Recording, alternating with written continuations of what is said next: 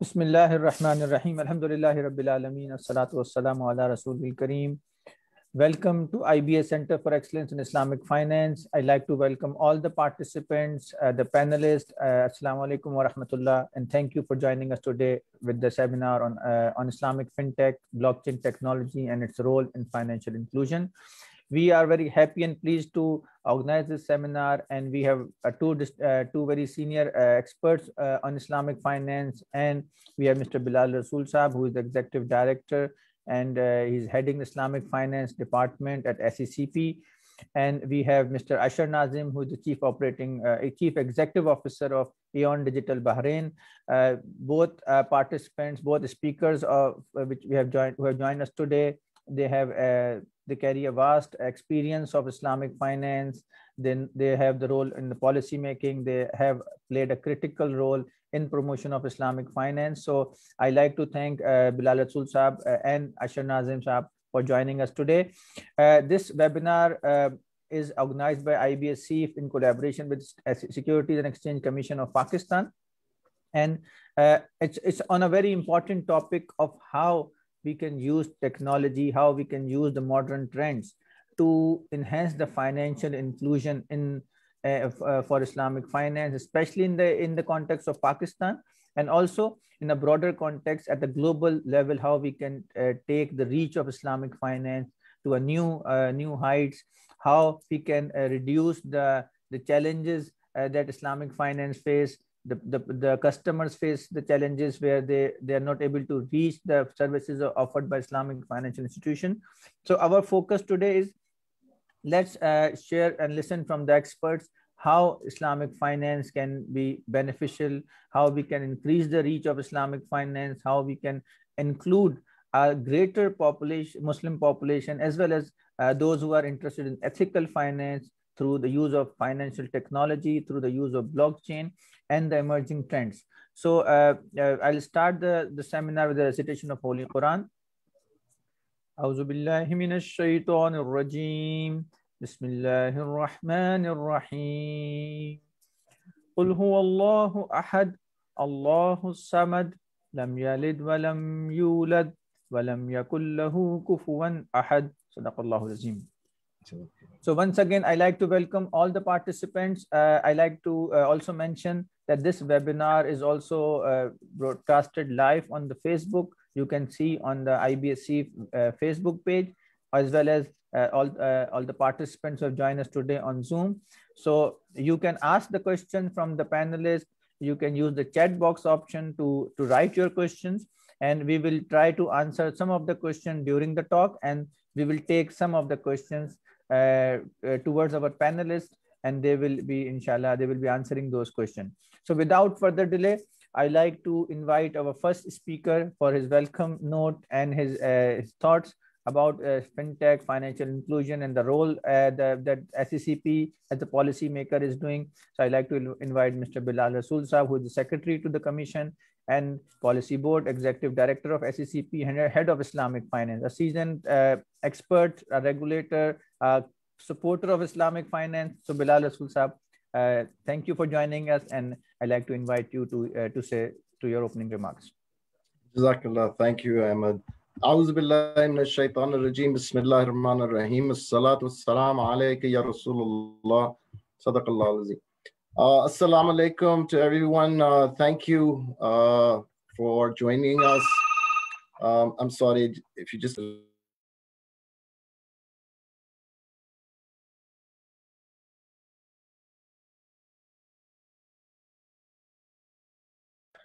So excuse me for that.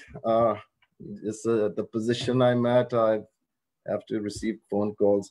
Yeah, so this is our second webinar in collaboration with IBA, and Incidentally, the first seminar was also on financial inclusion and fintech. And I'm not going to say too much. I'd rather hear from Ashar. It's an honor to have Ashar with us.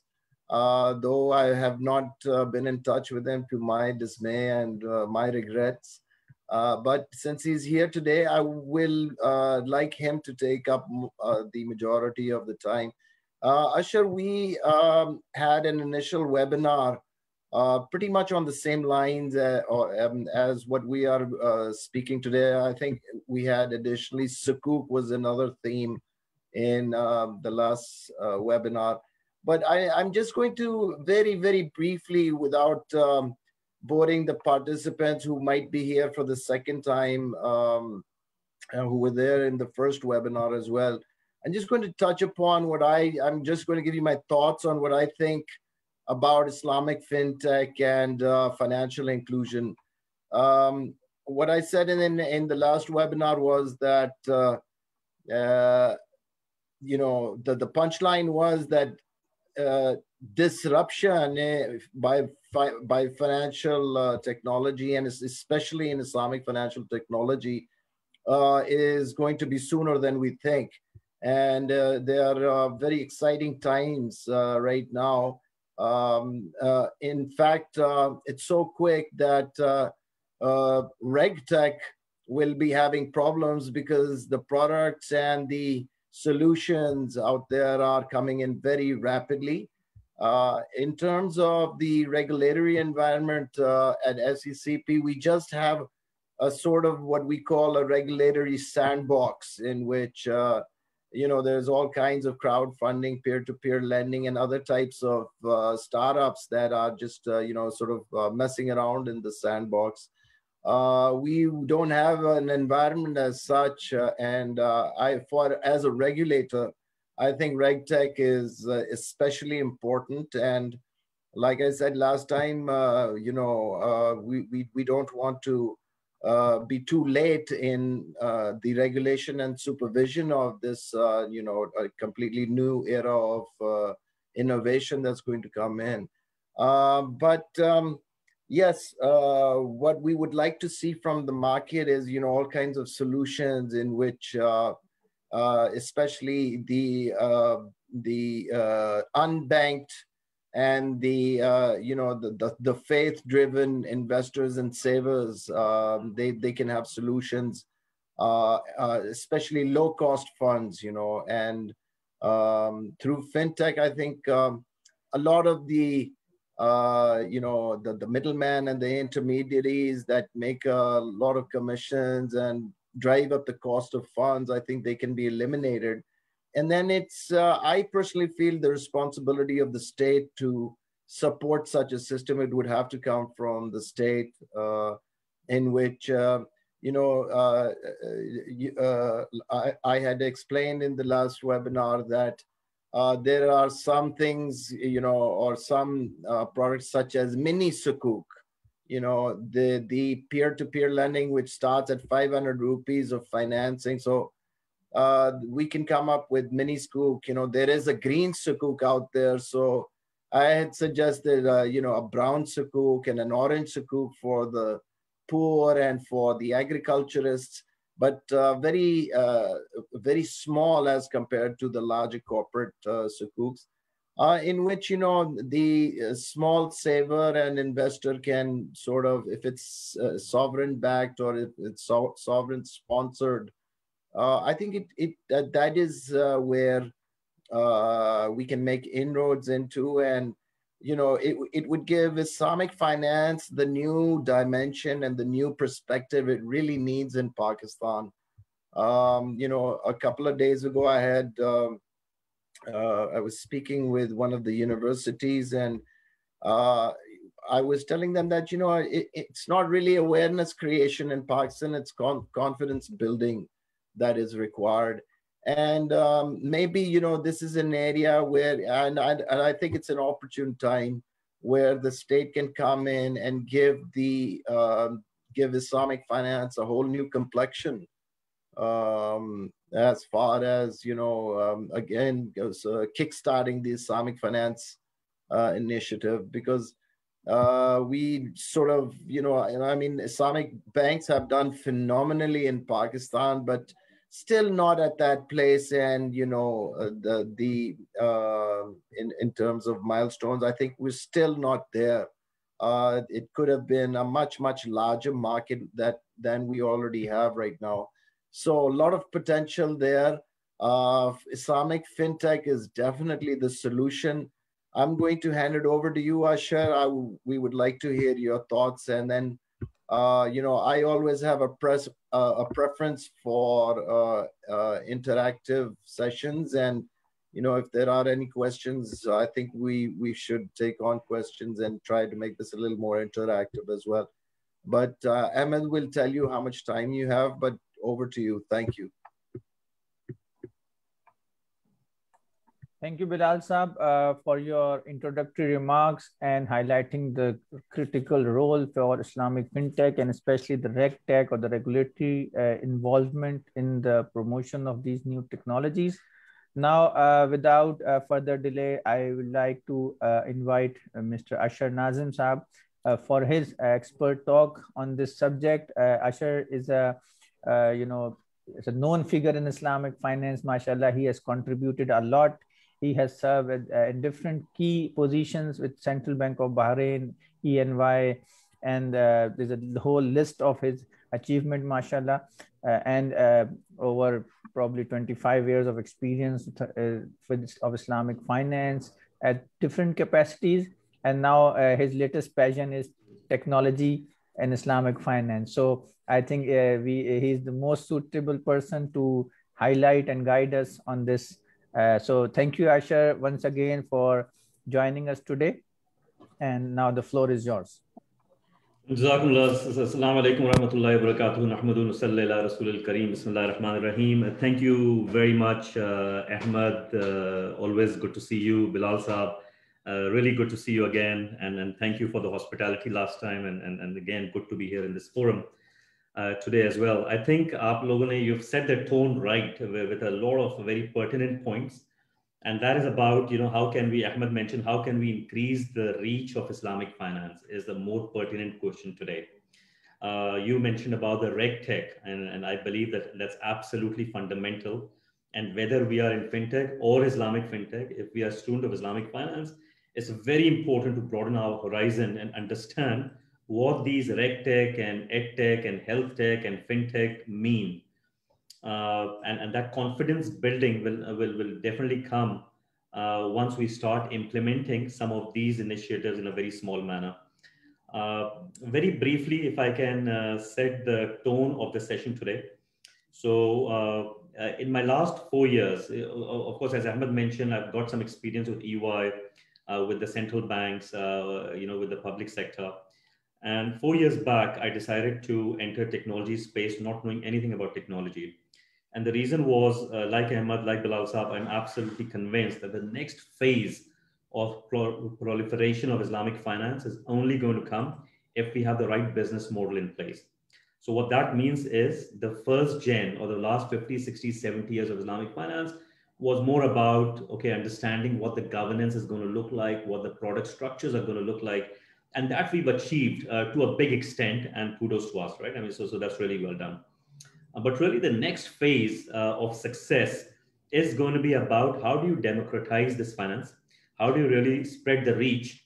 And how do you tackle some of the fundamental issues which are inherent to the financial services industry? How do you address those as a result of exponential technologies that we are seeing? So 4 years back, I gave up my partnership at EY to start this venture. And to share with you, in the last 4 years, we've put together a team of primarily Pakistanis, I must say, who've helped build the first independent challenger bank in UAE that is going to get launched this year, right? It's a full-fledged retail and commercial bank. And the kind of challenge that was given to us is an Islamic license they have. The kind of challenge given to us was, how do we operate with zero operations team? How do we operate with one branch, right? So, and that, bank is up and running right now and will be announced very soon. We are also working with the second largest Islamic bank in the world, Kuwait Finance House, which is right now, which has chosen us to rewire their entire business around a platform model. I'm going to share some experience from there. We are in very advanced conversations with the Saudi National Credit Bureau, who's saying, you know what, the traditional credit bureau models are out. How can I increase financial inclusion by actually leveraging the kind of transaction data and open banking data that's coming my way, right? We are working with some of the largest retail groups, and this is very interesting in GCC, who are saying, you know what, I've got a footfall of 100 million customers per year, and really I'm leaving a lot of money on the table. How do I get into the financial services space? And I want to be double compliant. So there are some very interesting conversation, and like previous times, I'd like to have a more practical conversation in terms of what is next for as students of Islamic finance. What is next in terms of acquiring skills? What kind of skills are required, right? This session is going to be more about, I'm going to touch on the fintech and the Islamic fintech in particular. But it is important for us to understand the why part. Why are we here today? Why does it matter? You know, you're giving a lot of your very expensive time. Why does it matter? And just so that we are all on the same page, what I will say is fintech, we define fintech as customer-facing apps, the business models that are built around exponential technologies, right? And in simple terms, around platforms. And I'll talk about it a bit in detail as well. So fintechs, we are going to talk about in today's session, especially customer-facing business models that are wired around exponential technologies, especially platforms, right? And then we are going to talk about a little bit about Islamic fintech, or as I say, you know, there's a difference between Islamic fintech and fintech for Islamic finance. We're going to talk about that. The idea, the objective of this session will be to highlight certain innovative business models which are in play in emerging markets in Middle East and Asia. We are going to talk about why does it matter, because, you know, 70%, 80% of skill set that we have today, we've got 70 participants right now, 71, right? And what I will say is, what if I were to tell you that much of the skill set that you've got today is going to be redundant in a very short time period. And it's very important for us to reinvent ourselves, understand what really matters, right? I mean, for the Islamic finance industry. What I would like to do is I would like to leave some thinking points. We will not have answers to everything. Blockchain is a huge topic. Fintech itself is a huge topic, right? So we are going to just touch base upon some elements of it. What my effort will be is to leave certain thinking points for the audience that we can perhaps dwell on in further sessions down the road. This is not going to be about a Sharia debate, and it's not going to be about a technology session, right? This is going to be about laymen like you and me who want to understand how can Islamic finance become relevant to larger masses. So with that, what I will say is, so this is the 4 or 5 key themes I'm going to cover. What is the problem statement? When we are talking to our clients, when we are talking to consumers in the market, there are 3 key problems that are typically highlighted. One is across Middle East, South Asia, there's very low financial inclusion. And in fact, the World Bank says only about 15% of the population across Middle East and South Asia are today banked, right? We are not talking about underbanked or unhappily banked. We're just talking about the unbanked. So massive, right? So huge potential. So the problem statement number 1 is there's low financial inclusion, and we've been talking about this forever, but really, how do we change this? Do we see this getting changed as a result of fintech business models? Number 1. Number 2, the fact of the matter is currently the banks, the way they're structured today, they've got a very high cost to acquire and cost to serve. Their cost of customer acquisition is so high that, they're not able to do justice in terms of the returns they're able to generate and share with, for example, depositors or investment account holders. Similarly, the amount of cost they incur to serve these customers, especially the middle class and the lower middle class, is so high that they do not want them to be walking into their branches.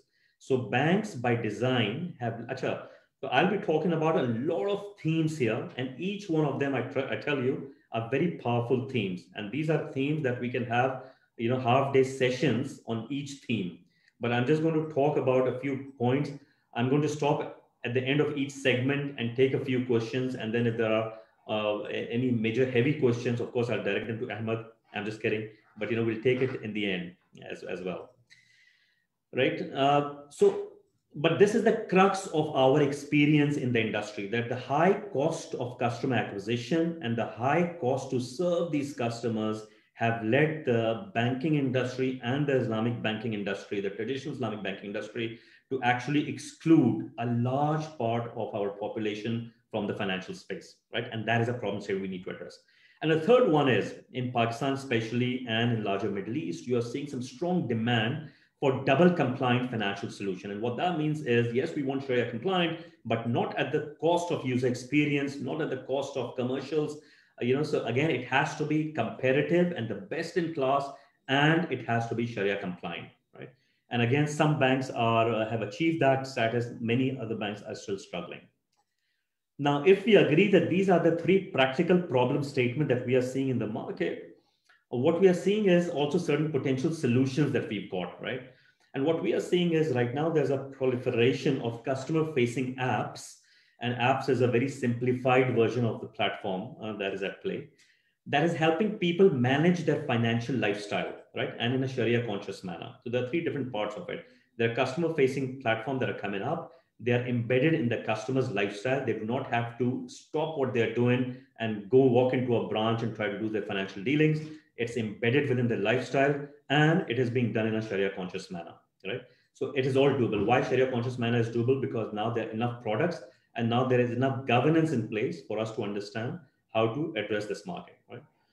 So that is one. So what we are saying is non-banks are going to enter the space and they're going to take a pie of this business, number one.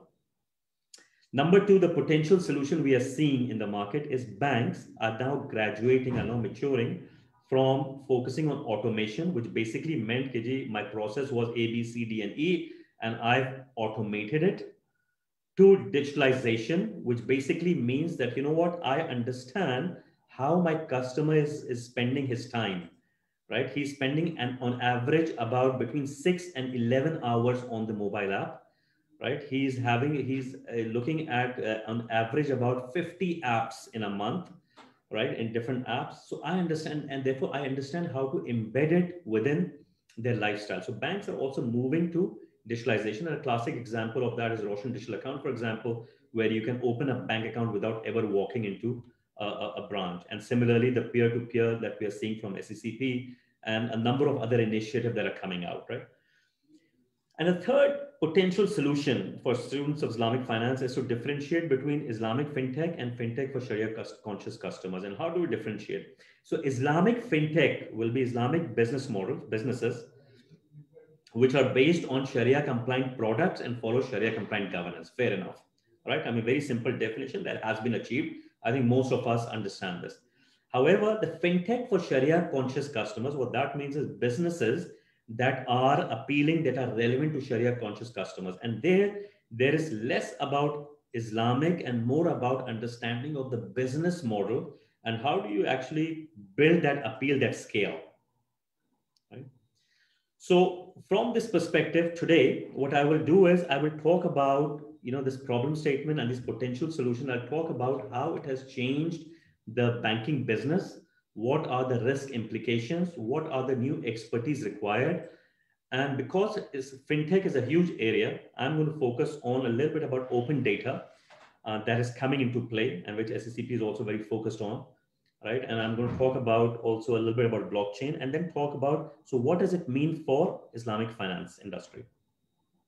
Just to do a recap, and some of you may have seen this slide previously as well, every aspect of the banking business model is being disrupted. In very simple terms, if you talk about the deposit industry, banking deposits, we are saying that, the digital wallets like Alipays of the world and Ubers of the world and Kareems of the world are actually taking a share of that market from the banks, right? So yesterday, if I had $100, I was keeping $10 in my pocket and 90 with banks. Today, I'm only keeping 60 with banks and 5 is with Starbucks, 10 is with Kareem, 15 is with Amazon and so forth, right? So the deposit market share is actually shifting from banks to these non-bank apps. Financing, if you talk about it, growing at 50% per annum. Of course, it's a small base. I'm talking about global stats, right? It's a small base, so it's growing very fast. But a number of these fintech businesses have come up and have taken their business away. Why? Because their intermediation cost was a lot lesser as a result of using platform models, right? When you look at trade finance is being reinvented in a massive way, and it's a once in a 50-year opportunity to really position yourself as Islamic financial institution on this trade finance route, right? And what we are saying is the supply chain, the bank payment obligation, the LCs and the LGs of the world are actually moving to the likes of TradeShift, Tolia, Demica, Orbian, a number of these platforms that have been put together by a club of different banks, and trade finance has shifted, as a result of which it has brought down both the compliance risk, the cost of doing business, as well as the speed at which these transactions are being executed. And there again, blockchain is very successfully being implemented. And when you look at operations of financial institutions, then robotics is something that you may be familiar with.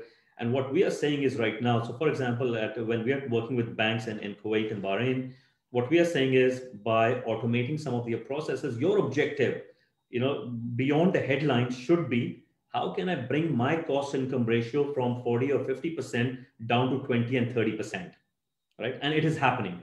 So when we were working with KFH Bahrain, we said, you know what, when you start digitalization, and they're a smaller bank in Bahrain, right? Their headquarters is in Kuwait. So we said, start with digital customer acquisition and drive customer adoption and on that front. Extremely important, digital identity, right? On this one, they did it, right? And once they did it, we said, okay, now introduce other deposit products, now introduce other financing products, now introduce other card products.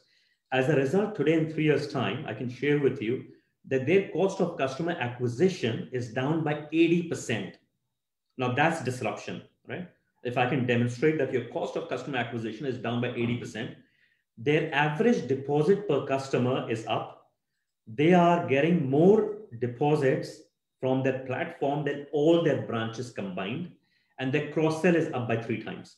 Now, when I speak in this business language, there is less to do with Islamic part of it, because the products was there, the governance was there, but that reach wasn't there, right? That experience wasn't there, right? And it took a lot of change of mindset for KFH to accept, to lower their ego and say, yes, I've been in the business forever, but I do not understand everything about digital identity. I do not understand everything about platform, and I will not be a technology expert overnight. But if I can relate digitalization to this, increasing my customer market access, then it makes a lot of sense, right? So, and I'll keep talking about some of the examples as well. So what are those exponential technologies that are actually making an impact, decisive impact, right? And I will talk about 8 of them, especially 8 plus 1.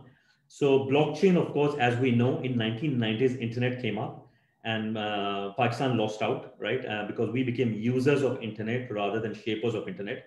What I will say is blockchain is a very similar revolution in technology space, if not bigger. And right now we've got once in a 30-year reset that is happening. So if our students, and especially students of Islamic finance, and I count myself in there as well, if we can get a hang of how it is relevant and how to be implemented, then you can be the shapers of the industry. Cloud, and that's a very nice phrase of saying that, well, it should be centralized data that you should be storing, and the cost will be a lot lesser. And PTCL is coming out with some great data centers at the moment, and the regulators are working towards allowing some of the services to be cloud ready. And I can confirm in Bahrain, for the first time ever, by the way, the first bank, KFH, was allowed to go on international cloud. Till now, banking data could not leave the shore, right? And doesn't matter if you're banking Islamic, you need to understand all this terminology, right? So we were able to do AWS in Bahrain as well, but it was young. So we had to use the certain services which are there in Singapore. And there was about 3,000 hours that were spent between various teams and the regulator to say that how can the data be shared on the cloud, international cloud, then in a very safe and secure manner, to bring the power of analytics and customer experience to the market here. So for the first time ever, Bahrain has just achieved this in the last quarter. right? So the social is the new theme, and social payments you will hear more and more going forward. You need to understand what that means. Security, right? It's not a matter of if you will get hacked, it's just a matter of when you will get hacked. And that digital security, you'll have to take a call on that. So, you know, Bahrain is supposed to be one of the more progressive ones, even in the region here. And when they're asked that, you know, have you done your homework? Do you understand fully all the risks? The answer, at some point in time, they had to take a call that, you know, regulations is not going to be what it has been for the last 100 years. Right now, we will never have all the answers. We'll have to take some certain calculated risks. And therefore, they opened up the market a lot faster in terms of open banking, open data, digital identity than other markets, right, on this one. So a calculated risk, how do you take that? Platform, if you do not understand what it means, you are going to be out of business very soon, right? The entire economy, we call it platform economy. The entire business, be it financial or non-financial, are going to get rewired around platforms. In very simple business terms, what that means is till yesterday, all your business components were controlled by you, were internally sourced, were internal to you. In tomorrow's business, 30% of that will be controlled by you, 70% you will be collaborating with the rest of the market. And you have to be very good in collaboration. And banks are not necessarily known for the collaboration skills, right? So the entire Islamic economy is going to get rewired around platforms. In Q2, I can share with you, for the first time ever, you will see an Islamic platform index coming out. We are part of that consortium that are working on it. And to measure that, you know, not just in financial services space, but also in other space, how are these platforms working, what kind of risks, etc., they expose us to. Banking APIs, most of us are familiar with them. In very simple terms, it is about how do two softwares talk to each other. And right now, the boardroom conversation is, well, the legacy systems are not API ready. And even the banks, and no bank, I will say, has quality APIs. In UK, when they introduced open banking about 4 years, 5 years back, it took them 2 years, 3 years for banks to become open banking API ready, to upgrade the quality of their APIs to that minimum regulatory threshold that allows data to be exchanged in a secure manner, right? So banking APIs sometimes used generically, we give too much credit to ourselves. In fact, this is going to be an evolving area. We don't need to be tech expert, but we need to understand what the minimum requirements are. Intelligent automation and advanced analytics. AI is used and abused word, right? Artificial intelligence, of course, it starts with business intelligence, machine learning, AI, and so forth. My point is, all of us need to understand the power of data, right? And that is behind it, and But, you know, 4 years I've been now in this business of how to get these Islamic banks into a tech-first era. And if I have to summarize after a lot of definitions, right, and what does digitalization in very simple terms mean? What I'll share with you, what it means is life as we know it and business has gone mobile first. As a result of which, technology platform, as well as the workflows and customer journeys that are built on it, need to be mobile first. And the difference between good and bad is huge. In very simple terms, and you know, so the entire life and business have gone mobile first. For banks, any bank, typically a universal bank, typically has 300 customer journeys, right? 300 customer journeys. No bank has perfected 300 customer journeys as mobile first. Typically, banks identify if they get 10 or 15 mobile first customer journeys in a phenomenal user experience way, they are a great success story. That's all. And banks were investing in this region about $1 million, $2 million per customer journey for automating it in the previous era. And that cost has come down big time. It has become 1/10, 1/20th of the cost right now, right? So, and in also very simple terms, what has happened in financial services world is there are, in the technology space, I'm a non-tech person, in the technology space, there are two major systems that need to work together. One is the system of record where all transaction data, etc. is stored. It's called core banking system, right? And then when you hear this term of digital banking platform, that is about the middle and the front, everything to do with customer facing, the orchestration part, right, etc. This entire digital banking platform is actually called the digital banking engagement platform. It is a system of engagement. It is about how Netflix works today when you switch it off on mobile and open it up on laptop. How does it exactly start? Because it has a save and resume feature built into it. How does Uber or Kareem remember your last trip? Because there's an analytics feature built into it, right? The system, and therefore they route you to a different journey depending on the who you are. So the system of engagement is what the digitalization is all about. So again, I don't expect everyone to remember everything, but I'll share some of the experience. There's will be a lot of thoughts, that I'll throw here, and towards the end we can take some questions as well. I know some of us may have already seen this, but I want you to now, just empty your heads in terms of what you know about banking, and have a look once more at if this is a bank, if this is the future of banking that's coming up, right? It's a 2-minute video on this.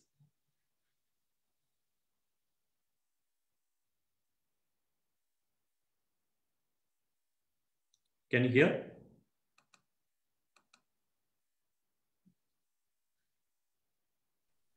No, we can't hear the No voice. sound, Yeah. Ashar. Yeah, I believe you cannot hear. That's okay. Have a look at the consumer experience, and I think a lot of it is self-explanatory. I'll stop it in between. So I'll maybe do a voiceover. Now, this is about telling people that I understand how you spent your money in the last 12 months. And today I'll be able to help you better, spend better, save more, right? I'll be able to tell you how much extra you've been able to spend, and therefore, help you, you save more, spend smarter, spend on the go, save on the go, categorize your transaction. If your utility bills, agar aapka electricity bill was very high in summer in the last 3 years and less in winter, then now summer is coming, I'll be telling you that, how much you need to save. I can tell you on the go in terms of how much markup or the charge up you are paying, depending on what kind of financing mechanism that you are able to do. You don't have to talk to a relationship manager, etc. on this one. And this is not just about great visuals, right? This is also about the analytics and the engagement, the workflow engine that's built behind it, right? As a result of which, a lot of principles which are true to Islamic finance, like transparency, like governance, like ethics, like trust, is now there, but without a middleman in between. So Apple, I'll just stop here, but Apple has really disrupted, right? Has disrupted how financial services work. And they're not just one, right? Google, you must have heard of them. They're now partnering up with 8 banks, and we don't even know the name of those banks. We don't even care, right? They're introducing financial solutions. And what they're saying is, my kitchen is going to be these 8 banks. In different markets, they will serve me with different products, right? But I will control the customer experience, and therefore I will have power in my favor. Some very interesting talk that need to be looked at. I'll talk about 8 of this trends which you need to understand. And if you understand these, then you understand what the Islamic fintech world will be all about in future. If you miss out on any of these, then you're lost, right? So let me talk about each one of them with examples. What we are saying is, in the previous world, there was a cost arbitrage. Bigger banks used to have a cost advantage, and smaller players or startup players therefore could not enter. And today what we are saying is that advantage is being taken away as a result of exponential technology. What does that mean? What that means is, if you look at Monetary Authority of Singapore, they have introduced a national KYC system. Bahrain has just introduced a national KYC system. Saudi is just getting started with it. And what that means is, if I have given my data to one financial institution, then again, through a trusted ledger, all financial institutions upon request should be able to get that access to one truth. And I should not be doing that KYC again and again. So today, what used to happen, bigger banks like Habib Bank or National Bank will have advantage that, I've got a huge branch network, and therefore my cost of customer acquisition, eKYC, is less than smaller banks like Samba or others, or Bank Islami, who may have a smaller network of branches, right? And now what you're saying is, because I've got a central eKYC, and I'm able to open the bank account on my mobile, I'm taking that advantage away from bigger banks and making a level playing field for everyone. Again, goes back to what Ahmed was saying. How can we increase the reach of Islamic finance, right? How can we help some of these smaller banks grow very fast? So just to give you, I do not know about Pakistan, but just to give you some data points on Bahrain, the cost of customer acquisition for banks here, for smaller banks, was about $40 per customer. It was $100 per customer. And for bigger banks was $40. So between $40 and $100 to acquire one customer. Today, it is down to between $8 and $15 per customer as a result of national KYC system, right? Massive. And all these new apps which are coming up, they don't need this branch network. They don't need all these people. They're able to. So cost advantage that used to be there in favor of bigger banks is now out. Second is the profit pool. How do you derive your profit is also changing. And I'll just give you one example, which is Betterment or Wealthfront, and there are a number of others as well. They are wealth solution, and that's where the SECP licensed entities come into being as well. Till yesterday, what used to happen is if I've got a deposit account, I've got a deposit account, right? I mean, changing it to an investment account takes a lot of effort, manual, it's impossible. Today, with a click of few buttons, you can actually switch between your deposit account and your profit generating or investment account, right? So that permeability has been created. And as a result of which, if you were counting on KG, if once my customer, always my customer, the cost of change is very high, the effort to change is very high, that's been taken away.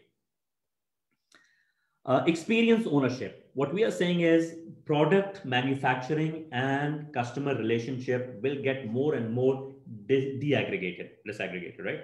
And institutions will have to make a choice. Islamic banks, financial will have to make a choice in terms of, yes, they will do everything, but what will they specialize in? Are they going to specialize in experience, which requires a very different skill set and kind of partners?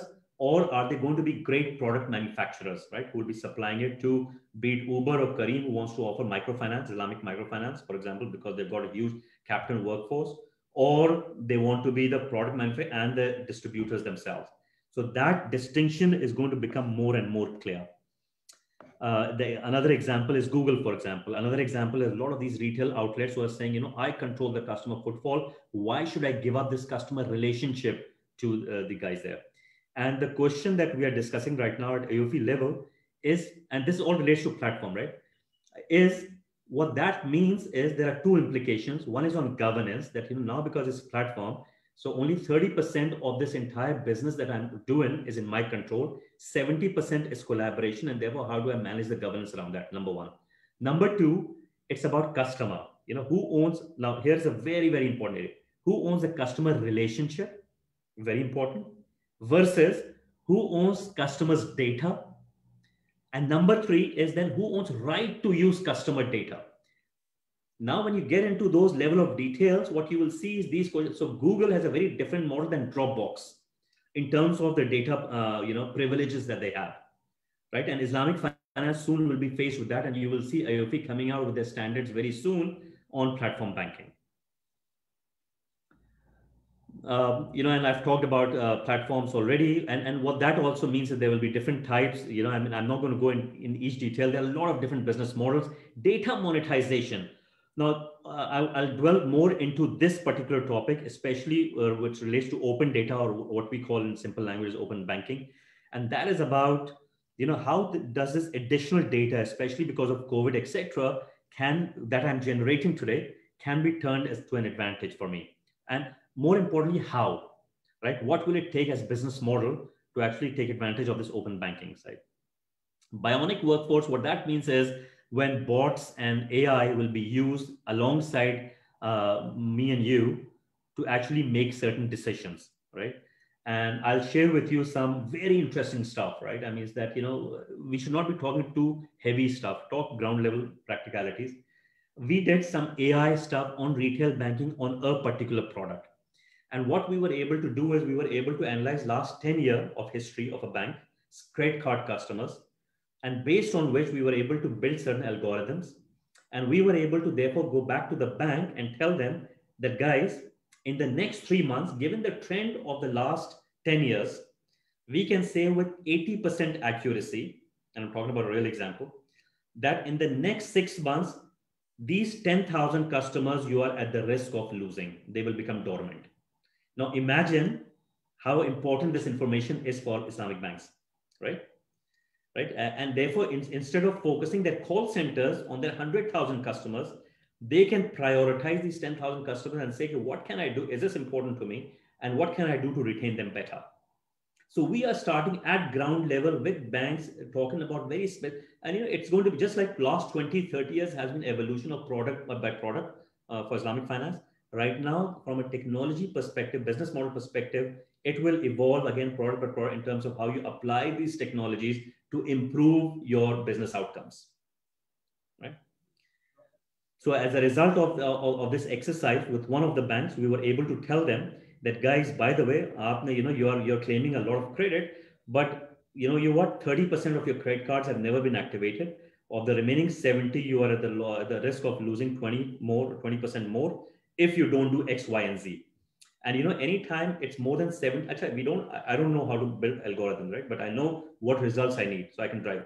So if you have algorithm, and we partnered up with a Singapore-based firm, because talent GCC maybe is not that much, right? So we were able to partner with a firm in Singapore and then build that algorithm. And now we're insourcing that IP. And the second product and third product, we are doing it in-house, right? So that is a kind of skill set that students of Islamic finance need to acquire. A systemically important tech. It's no point saying here AWS, Google, and all these guys are not important to us, right? Trust me, they are going to be eating your lunch, right? Uber, Kareem, all technology-enabled businesses, right? Mocha Online, a number of others, EdTech, health tech, startups that are coming into Pakistan will have a stake in what we used to call Islamic finance, right? Space. And therefore, these larger ones, the systemically important techs who got massive R&D, we've got to see how we partner up with them. Banks try to resist initially. And like open data, when I'm going to talk about it, it's actually anti-bank. But why have they agreed to it? Because they've resigned to the fact that there is no choice but to bring down this walled garden, bring down the walls, and open up. So collaboration with them. Financial regionalization, that's a great opportunity for Pakistan and for the region, right?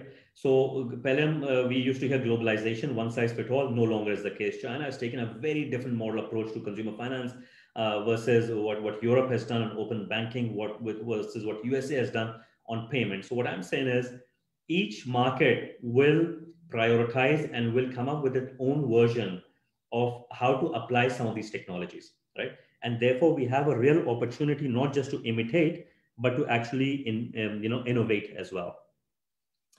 Now, those were the 8 key factors that we need to understand the implications on the business model of Islamic finance, financial institutions. Now, I'm going to put it in a graphic format in what will become the business model of banks, right? So here is how we see it in our last 4 years of experience of working this space. What we are saying is there is this new thing called the platform, the digital banking platform or the digital banking engagement platform that's coming up. And that will cut to size the role of core banking system or the system of record. That'll become about 20, 30%. 70% will be how do I engage with different segments, right? On top of this, very flexible, very forward-looking platform, technology platform, you'll still have those traditional financial products. And Islamic finance industry, we already have perfected a number of these products, right? I mean, variants of deposits, variants of financing products, etc., are already there, right? So the change is the digital engagement platform. On top of it, what you have to introduce is a number of new experiences. What do I mean by that? What I mean by that is you should be able to open a bank account in 5 minutes. Now, I've opened a Rasul digital account as well. But I must say that although it's a huge improvement, it's still not there. Today, I can open a bank account in international market in 5 minutes, end to end. And we built that system as well. And many others have built that system as well. Rasul digital account still took me about 2 days. And it took me, to print out the, what do you call it? The common reporting standard form, et cetera, right? And so the customer journey, for a number of reasons, right? For a number of good reasons. So we are still in that journey. What I'm saying is these experiences need to evolve, right? And you need to decide. You cannot be on paper. You may say, yeah, I'm going to play in every space. But you, each one of us, need to decide which space is it that you're going to specialize in. So eKYC and therefore digital customer acquisition, are you going to be the best?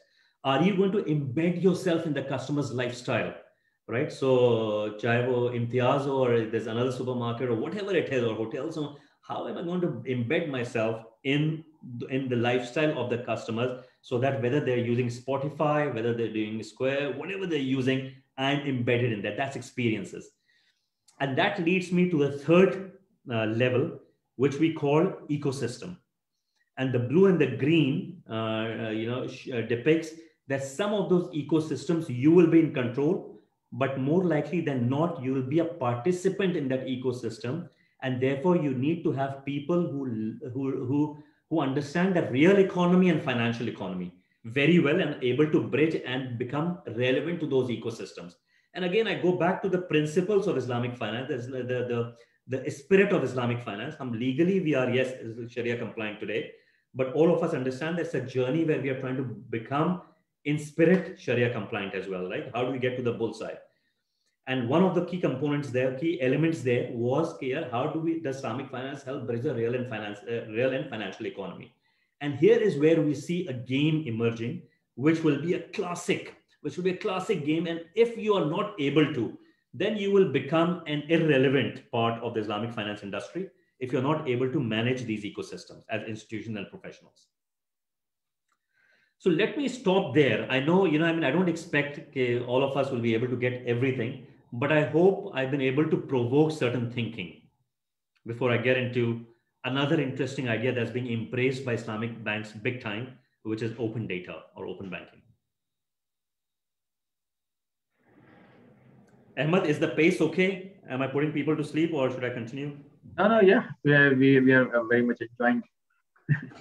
So let me then take about 15 minutes or 10 to 15 minutes on open data. And every one of us have probably heard about this at a high level. We are right now in the process of getting a CBB license as an open banking entity, and we are helping the National Credit Bureau in Saudi build an open banking proposition. So we've had the opportunity to look at it a little bit deeper. And I feel this is another, in addition to platform, this is the second disruptive theme that will help us achieve our objective of financial inclusion. And UK is the market, is the global leader in this. You must look at Open Banking Implementation Entity, OBIE. If you're not following that on LinkedIn, please do. We've learned a lot from them. And in simple terms, why did UK become successful in open banking? Because the tone was set right and it was regulatory driven, right?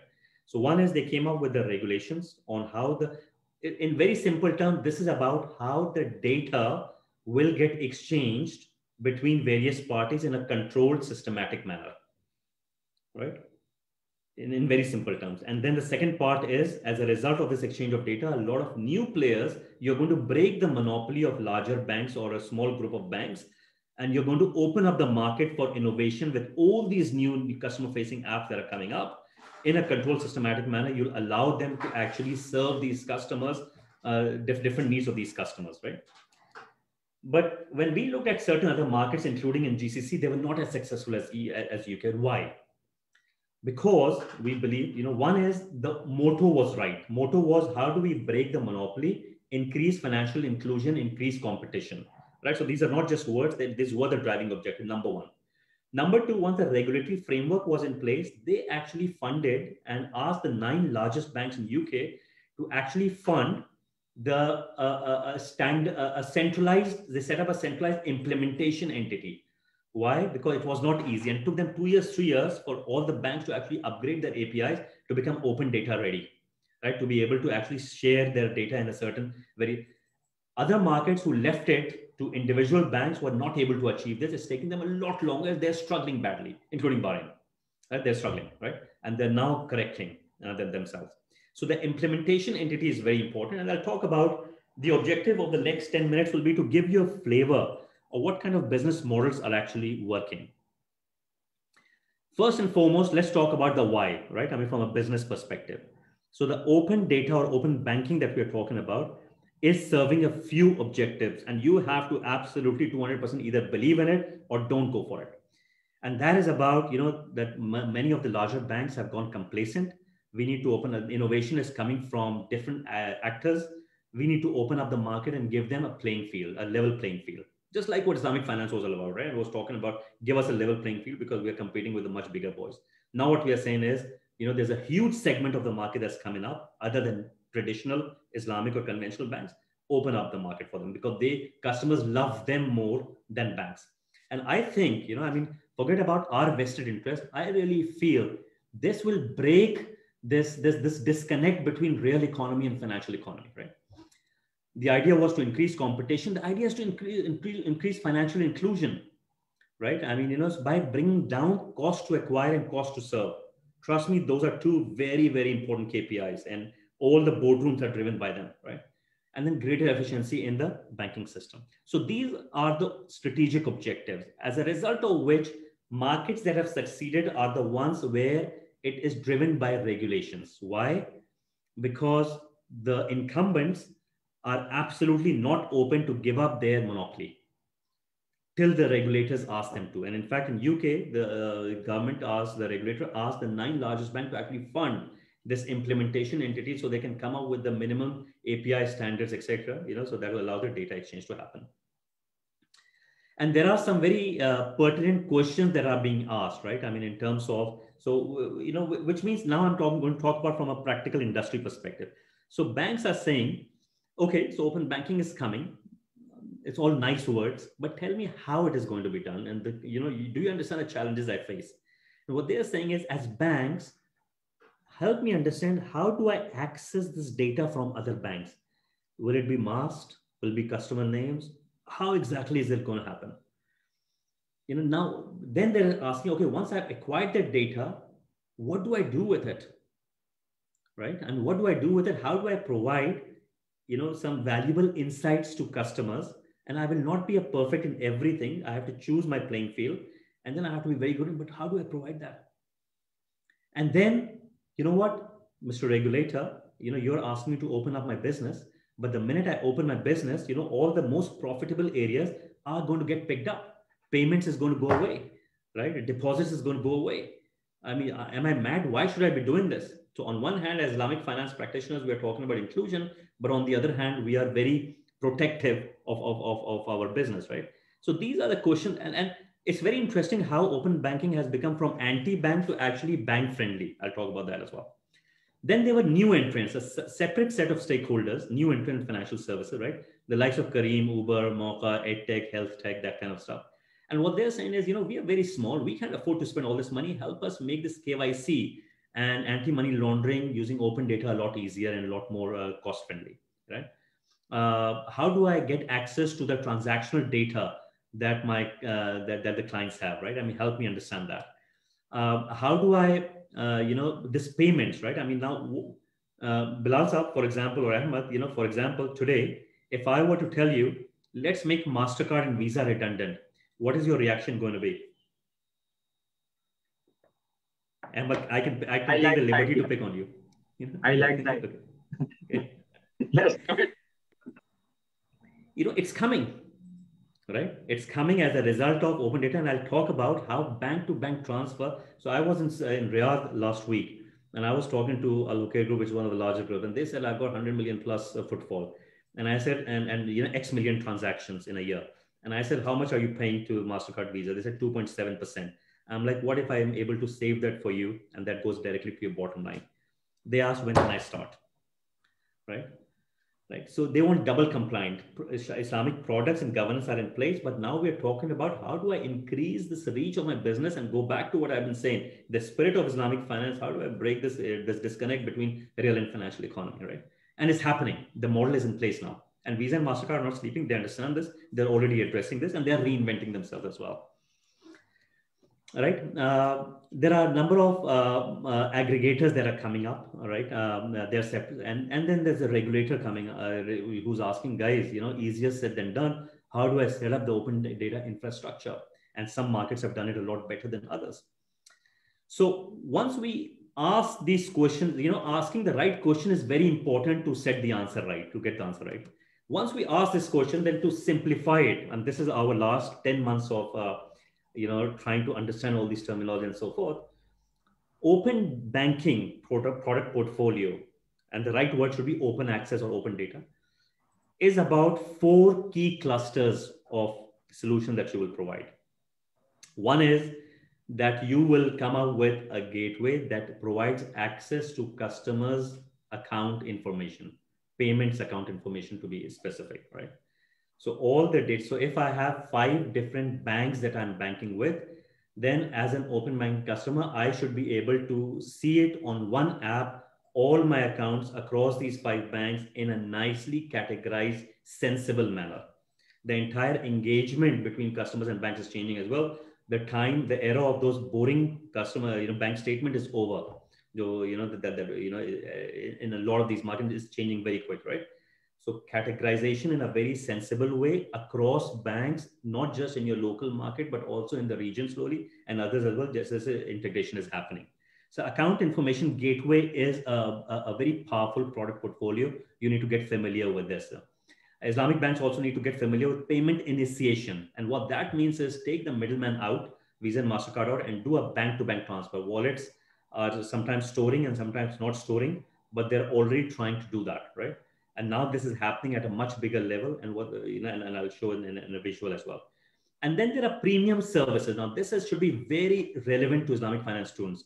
And what these services mean, there are a lot of examples of that. What that means is today, when I'm giving financing to a certain person, I'm saying, here, how much salary do you get? And therefore you are worth this much of financing. But today, if I've got his payment transaction data of the entire last 2 years or 3 years, right? Imagine what, if I can make sense out of that data, I can understand here, you know what, he's spending so much on holidays, he's spending so much on his wife's jewelry, he's so much on cars, etc., right? Especially in a country like ours, where the undocumented economy is big. Now, this kind of data, and if FBR is able to really put that project in action in terms of how, at point of sale, etc., monitoring the transaction, imagine the kind of credit files that you can build, and we call it light credit files, which means you don't have to do extensive due diligence, etc. Yeah, I mean, if you want to, small credit, a lot of people are credit worthy, but salary is not an indication of that, right? And now you've got alternative data with this. So there are a number of use cases, one of them being credit files as well. Right? And the fourth one for new jurisdiction that's just getting started with open banking is the infrastructure solution. And I'll talk about what that means. And the way that, again, going back to the questions we asked ourselves, right? That for banks, the challenge is these 3 that we identified. How is it solved? Each one of them is solved either by account information gateway or payment initiation gateway or certain premium services, right? That you can resolve this question. What does the business model look like on a page? Very simply put, what I'll say is this is the banking architecture. So this is the legacy banking infrastructure at the bottom. What you need to do is, again, the data is a massive nightmare right now. No one is able to solve it, not even in the best of markets. But what you are saying is, can I come up with 2 sets of APIs? And this will be relevant to SEP and SVP. One is the minimum threshold, which is the regulatory APIs. I.e., I need to, Mr. Bank or Miss Bank, you need to open up your data in a certain structured manner to the market participant, which are licensed by SECP. Right? And they must meet this quality threshold. So especially on eKYC, especially on compliance aspect, etc. So there are a set of APIs that are developed from a regulatory perspective. And then on top of it, there's other value-added APIs. For example, here, can I get how has he paid his mortgage payments over the last 10 years? Or how has he paid his car financing payments over the last 5 years, right? Those are the value-added information, which may not be, the regulator may choose not to define or not make it mandatory. And they leave it to the banks to share or not share. But once banks see the advantage of sharing this data in a consented manner, this massive.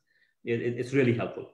Bottom line is open banking is about breaking the information silo and giving back control of consumer data back to consumers. And saying, yeah, you have the authority to give permission on who will see your data and not see your data. So just because you're working with one bank A or bank B or bank C does not mean they control and they keep that data, your data with them. You are now enabled to share your data in a structured manner with a number of these apps that are coming up, platforms that are coming up. And some of them may be able to. So in UK, there are now 263. And Bilal, there are 263 third-party users that we call it, third-party providers, which means new players who have specialized in different smaller areas. Here, SME ki accounting services, how am I going to help improve that? Personal financial management, the spending pattern, how I'm going to look at that, right? The roundup of savings and therefore helping micro savings, how am I going to do? So there are 263 that have already been licensed, and I see a classic relevance for SEP there. And there are 400 plus more which are in the pipeline. That is why, and what I'm saying is, now imagine if against 20 or 30 or 50 banks, there are another 600 of these solution providers who are specializing in small verticals, whether we call it banks or not, there will be a new definition of banks coming up. Imagine the kind of, when we talk about inclusion, when we talk about anything, imagine the kind of innovation you will unleash. And that is also the objective of the Special Technology Zone Authority that's been set up by the government recently, to help attract this kind of talent and bring this kind of innovation up, right, on this one. So here, when we talk about the business model itself, two sets of APIs. And what we mean by that is a software which is called Open Banking Compliance Solution. All the regulator need to do is make sure, okay, yeah, yes, this solution is there. It's already working in many other markets. There is no reason why Pakistan cannot implement it very quickly and be a fast follower on that one. It connects to the core, this software or this platform connects to the core banking system of banks. And it comes up with, regulatory, which is basic, as well as, consented, the strong customer authentication, authorization. The digital identity is the fundamental concept, right? So these are the one set of APIs, and then value-added APIs. So start with minimum, right? And allow this thing first. On the other hand, in parallel, what these open banking companies like ours will do, and there are Saltesh, TokenEye, a number of others in the market, Bud, in the region here is us, Tarabot, others, right? What they do is, when I get all this information from a bank in a controlled, systematic manner, this is the gateway through which account information services I will collate, aggregate, clean up, and provide, right? And this is how I'm going to help on the payment side, and this POS, and this terminal thing on the micropayment side by State Bank is great as well, as SECP is doing wonderful with this P2P and other businesses coming up, right? So all this stuff, we call it the gateway, right? A gateway, rather than having everyone having a pipe trying to connect with every bank, there are 4 or 5 or 10 of these companies who build these gateways and who connect with banks. And as a result, they're able to do data aggregation and mixing it with alternate data to come up with certain use cases for end customers, right? Achha, in the international market, all these three conceptually can be the same company, but typically this dark blue shaded is done by one set of businesses. And this light blue shade is then a separate set of business, simply because the kind of focus etc. required. And also it's not very capital intensive to launch, right? So you can really have these youngsters, to come up with these ideas, replicate what's going well in other markets, in emerging markets, and bring it to Pakistan as well. In very simple terms, this is the business model. If I want to go a little bit visual into account information services, what does that mean? By the way, what that means is these are a type of information that you can choose to allow or not allow. So Bilal sir, in UK, for example, they have allowed account information sharing only of deposit account, jahan se payments ho rahi hai, right? People are making payments. However, Australia, that has been a lot more successful, has also allowed sharing information on, for example, mortgages, loans, credit cards, and everything. And Bahrain, a year back, started by replicating UK and saying, okay, only account information. But then they said, why? And we are only going slow because we are learning, right? So now the second set of regulation update that's coming in this year, first half this year, you will see will allow a number of other type of banking data to be shared as well in a controlled manner, right? Now going back, the way it happens is right now, if I'm with HBL, I look at HBL account, then I look at UBL, then I look at Bank Islamic, then I look at Meezan, then I look at Al Baraka, right, etc. Now what we are saying is because of account information services provided in between, right, who have aggregated the data, if you go back, who have aggregated the data through these regulatory and APIs, are able to aggregate everything here And the customer, just because they have access to this app, is able to see all their bank information as well as other whatever kind of information they need using this app. Now, the advantage for Islamic banks like Meezan or like Bank Islami or like Dubai Islamic, whatever, is they can be the first movers and they themselves can become AISP as well. So UK allowed licensing to these banks to become AISP as well. So kya hota hai? Okay, because what data says is customers are likely to make their primary bank the AISP as well, right? The aggregator as well, right? As opposed to the secondary bank. However, if these banks are late to move, what will happen is there are other regulators not going to stop others coming up as well. And there could be independent, yeah, like Yolt is there, Bud is there, right? Saltage is there. They are there and they've taken huge market share. And right now, we, when we talk of international banks like HSBC, like Ashar, I was talking to them in the UK, they are paying $1 million per year subscription fee as well as per user fee to these AISPs, right? And by the way, they are getting a lot of good ROI on that because the kind of information they are able to get, they are able to put it to use. And Islamic banks are no different, right?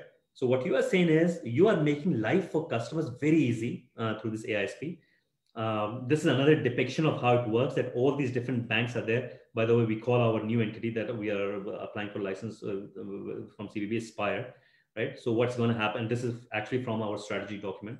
So what these different banks are going to do is they are going to link, there will be a major pipe here, and we are going to link with all these different APIs of different banks, which are of different qualities, and going to save hassle for all these new entrants to the financial services industry, to not being able to do each individual integration with each one of them, right? So they will integrate with us, we will integrate, we'll integrate with all the banks on the other side, and we will be the AISP, right? On this one. So this is just one example, but this is how it works. On the payment side, I know I'm taking a lot of time. On the payment side, I've already summarized that it is about taking the middleman and the acquirer out. In simple terms, this is what it means. When the payment initiation services provider is there, then what it means is the issuer bank and the merchant will be able to do direct transactions without the acquirer and the card network. And this is already happening. And businesses are becoming financial institutions in this manner, right? And there's no reason why in Pakistan also, we cannot bring this cost and complexity down, right? And therefore make digital, app-based transactions or payments a lot bigger and more. And this is how things happen, right? I mean, you're on an e-commerce website, for example, you decide what do you want to buy, and then with a click of a button, all these banks are integrated in this app. If you think about it, with this AISP, right? So they ask you, okay, which bank you are with. If that bank is not there, of course, you cannot do. But if the bank is there, you can choose that bank. You give consent. This is where, again, regulator has a very important role to play. A very strong authentication consent management system should be in place. And with a click of button and selfies and digital identity, you are able to conclude the transaction without Visa, MasterCard. And the beauty is the cost of setting up this infrastructure has also come down massively. So this is just simply an intro that I would want to give a heads up, open banking is going to be a game changer for Islamic financial institutions, for all financial institutions, including Islamic, right? Let me take a 30-second pause here. How do you feel, Bilal Saab, Ahmed, any feedback on how Pakistan is looking at this? Well, I'm very excited, Ashar. I mean, you've really cleared my mind. There are a lot of things that I didn't understand. I'm much clearer. I'm very excited, actually. And it's, I think this is not a game changer. I think this is a watershed in financial history. I'm not even going to say Islamic finance. I'm just saying it's definitely, the change is scary, but I think the opportunity is, is very large as well. So excellent, Ashar, for, just clearing the concepts and everything. Excellent presentation. Ahmed? Yeah, Ashar, I think what I like to also mention that there are... we are still quite, behind in this in Pakistan, but I have seen certain segments where we are now, I think, moving in this direction. For example, I just share that probably in the next month, you will, or maybe in the next 2 months, you will hear this something called Asan mobile account, which is probably a 30-second account opening process coming up. So maybe we are, and similarly, these P2P payments using these wallets, because State Bank of Pakistan has allowed electronic money institutions. So now these companies are now integrating with the banks through this open network. And third thing, probably, we for bankers, we need more use cases to understand this, because as you mentioned, that a non-technical person will be lost in these jargons. But if we know that Mr. Ashar is talking about how I can double my car's finance, how I can reduce my cost by 50%, how I can get 10,000 customers in 20 days without opening branches, probably that will excite our side of the people, or our bankers, to become more open. But the good news is, we have seen this discussion. We have maybe we are not technologically so ahead, but now banks are talking about it. And the other opportunity I see is that this you can because this mobile technology, or this technology is easier to adopt. So you don't need a large scale manufacturing setup in Pakistan to become the next. So you need some smart people, some smart companies, and some probably strategic vision to leap forward by using these type of things. So this is my thank you very much, Bilal sir. Thank you very much. But I would want to highlight, as again someone very passionate about Islamic finance, right, like yourselves, I would like to highlight that we are at the risk of missing out on this opportunity for two reasons, right? And I just cannot emphasize that this may take 30 seconds, like, I just cannot emphasize that the cost of this can be next 10 years, 15 years playing catching up. Those two reasons are, as students of Islamic finance, a big majority of us is still stuck on, okay, if I'm passionate about Islamic finance, what it means is I should understand Shariah very well, and again, the products very well and governance very well, right? I feel that is important, but 80% of that has been addressed already by the previous generation over the last 20, 30, 40 years. Right? If you are passionate about it, then we need to be, using hikmat. We need to understand that we need to be able to speak this language. And if you're not able to relate to this language, then as industry leaders, we will be left behind, and we are doing a disservice to the next 10 years, 20 years of Islamic finance. And I feel Sharia scholars, product managers, risks professionals, consultants, bankers, we are not giving enough attention here to understand what this is coming, to understand the kind of massive, this dramatic change that is coming our way, right? So as leaders, I believe that we need to emphasize this, and students, we need to emphasize this, number one. Number two, the big risk, huge risk, is the leadership, and I can openly now say, leadership of banks, right, of big institutions are not cut out. Most of them are not cut out to lead this change. Like, some of them who are smart, and not everyone will be, right? I mean, this is a standard law, right? Like 20% honge jo ahead of the curve honge, 80% will be followers. But that 20% need to be very vocal. Yes, we've been thinking about technology in a certain way for the last 20, 30 years. I will never be able to relate to it, but I need to trust the likes of Ahmed, the likes of others, etc., to say, yeah, run with it, build this ecosystem, right? Work with them. We'll open up the bank in a controlled manner. That we are not seeing enough. In the region here, I will say there are a few banks who've been very, call it the hedge funds of the Islamic finance, or the risk takers or the risk seekers, but most of them are absolutely sleeping, right? They're still going with a very traditional mindset. Core banking is very legacy. How do I write off this much amount? Blah, blah, blah. They're doing a disservice, I would say. So I'll be very strong critical here that, we are at the risk of losing this once in a 10-year opportunity if, number one, as Islamic finance practitioners, we don't familiarize ourselves with this language. right? This new language that is emerging, the business models. Number two, the leadership at these big institutions need to become a lot more open and quickly. Otherwise, a 60-year-old trying to address the needs of a 25-year-old or in 10 years' time who will become a third is simply not, we're not seeing. Sorry, I'm on a tangent here. So, no, thank you, Ashar, for, earlier I said I was scared, now I'm terrified, because you very aptly pointed out the two reasons why this may not be successful. But I think, I'm going to concede, and I'm going to take on the responsibility as the regulator. I think the regulatory regime would also be responsible for the success or failure. And if you ask why I'm terrified, is that everyone's talking about the supply side and the demand side and everything, but there is a regulator who needs to sit down and sort of lay down the tracks on which the train is going to run. And if the train is just running out there without any tracks, it's going to road roll a lot of stuff.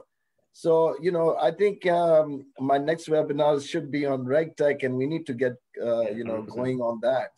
So, well, it's the, I always speak analogically that, it's the Quran and the ayahs first, and then, the subsidiary jo bhi, ahkam hai, and the other jo hamare principles hai.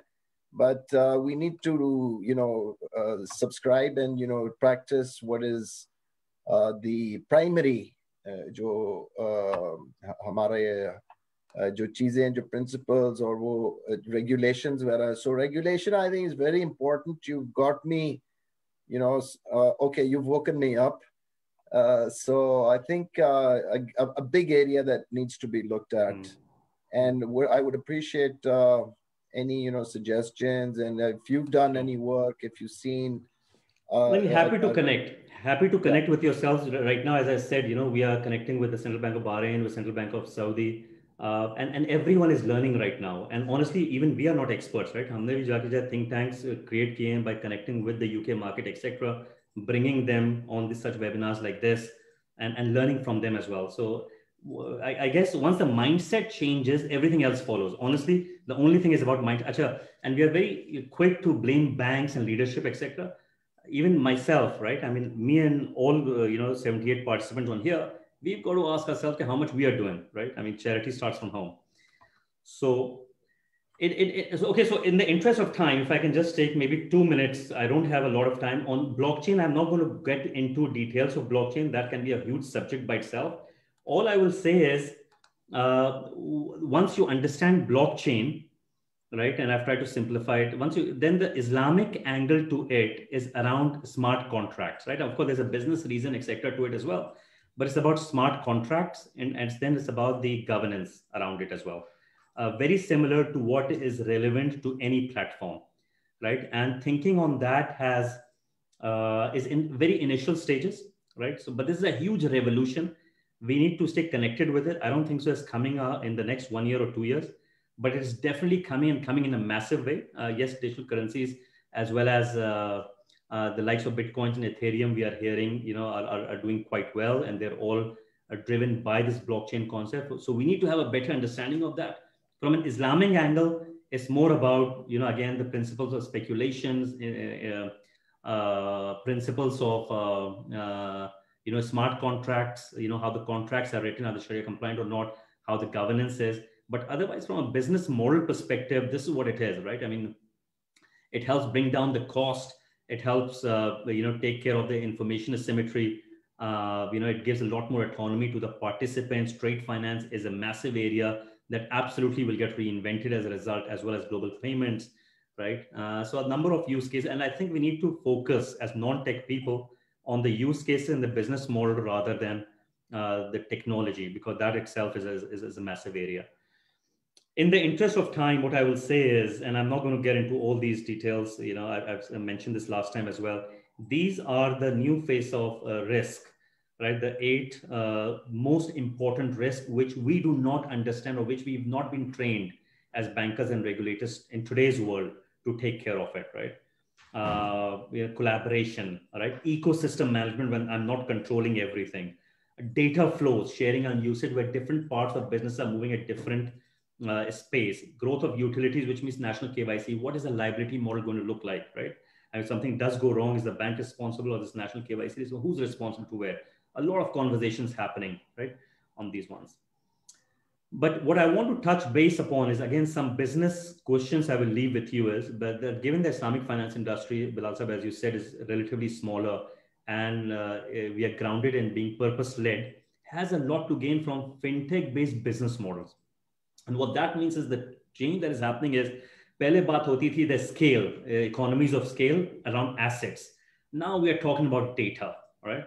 I tell you, if Pakistan can specialize in this area, we are going to catch up on the last 20 years lost, right? I mean, that we have. Similarly, we are talking about hyper-personalization. And I was just thinking about from an Islamic angle, you know, we think we are champions in personalization. Imagine Allah Ta'ala, who's looking at this galaxy and everyone and still giving hyper-personalized attention to us. Can we bring even a symptom of that to financial services as well? With some of these technologies, now we can. Right? Exclusivity of relationship, very important. They're not just nice words. Banks used to pride themselves, ki mere paas ek customer aage is not going to leave me for next 10 years. And that's what used to happen, right? Now what we are saying is there's a lot more that is happening, with all these new entrants, etc. coming in.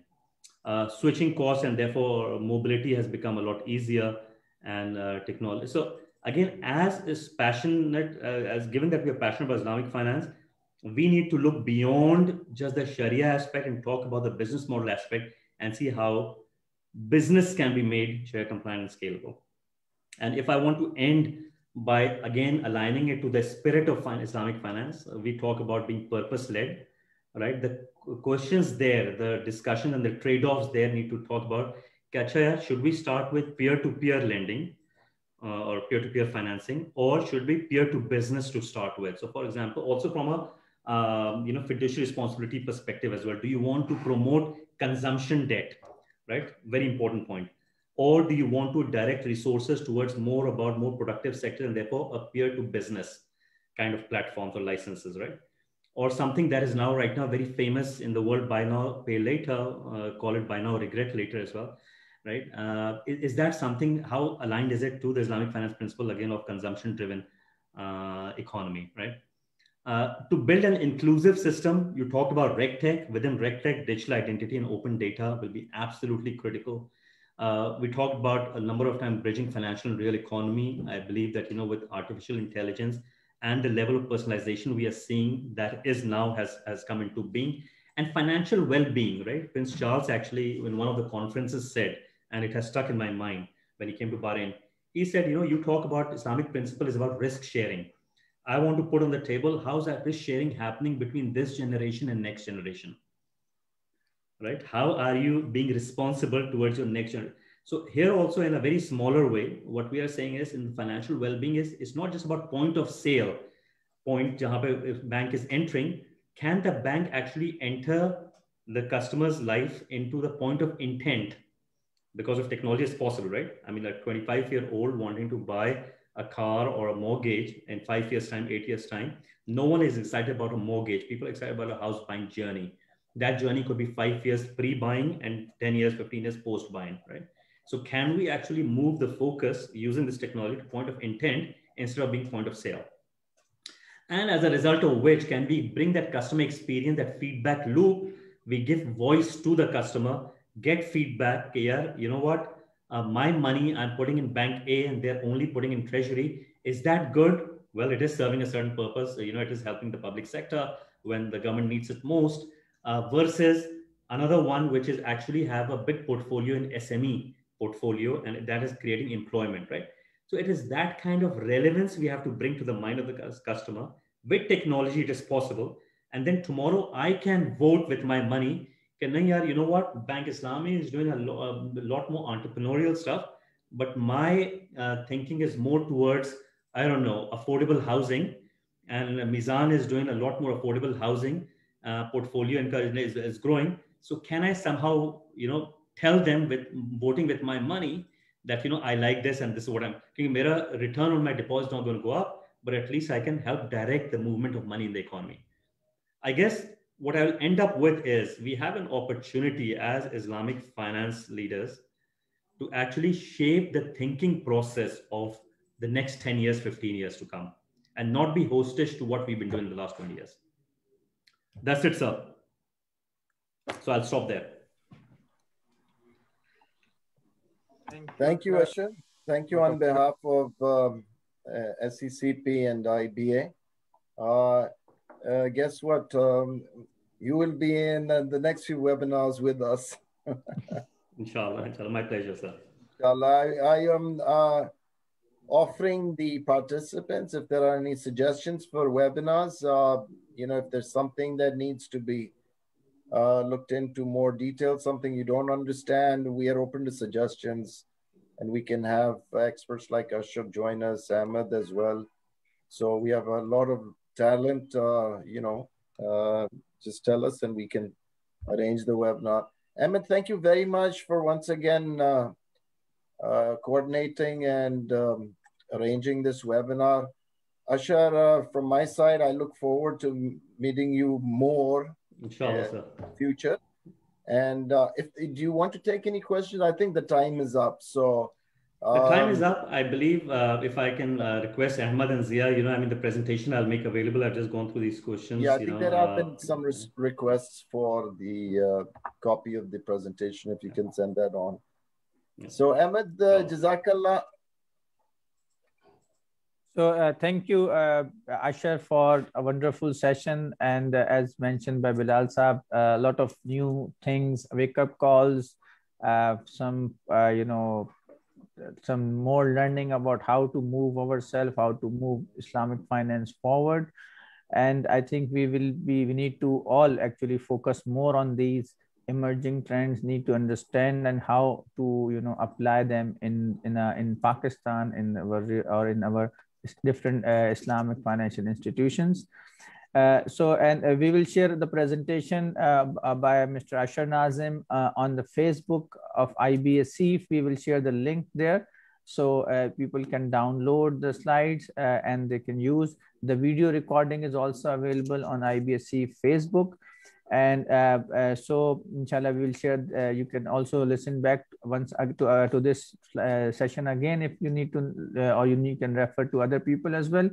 So with these, there are a couple of questions, but because of the shortage of time, we have to conclude the session for today.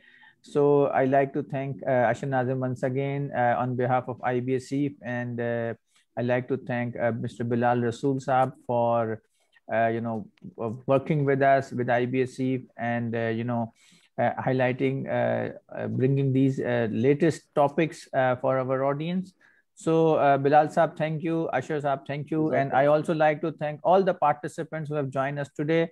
I am very happy to see participants from UK, from Malaysia, from Bahrain, from Bangladesh, from I think Sri Lanka. And so this was a global, this is I think the global reach as well. So people were interested from different parts of the world for this session. So thank you everyone for joining us today. And inshallah, we will be bringing up more of these sessions in the days to come. And thank you once again. And assalamu alaikum wa rahmatullahi wa barakatuh.